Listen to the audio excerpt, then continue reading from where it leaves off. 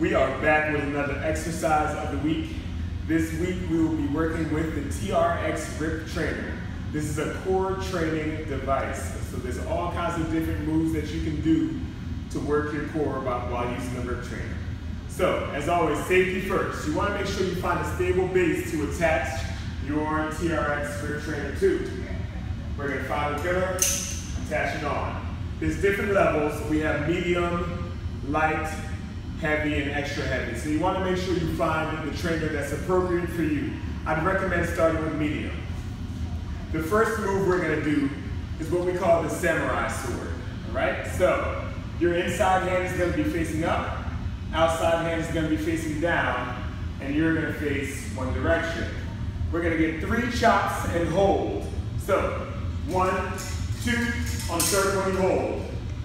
1, 2, third one hold. All the while, engaging all those core muscles, staying nice and strong, nice and stable. Samurai sword. The next move we have is our jump press.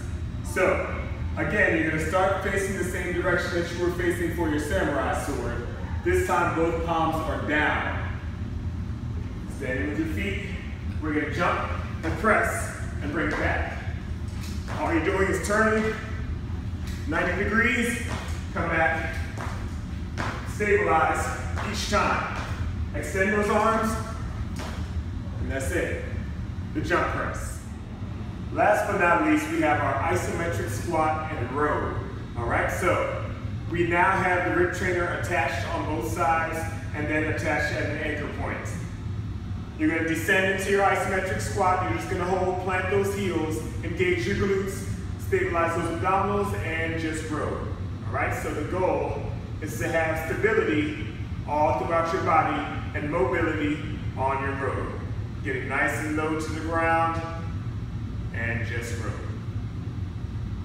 The isometric squat and row.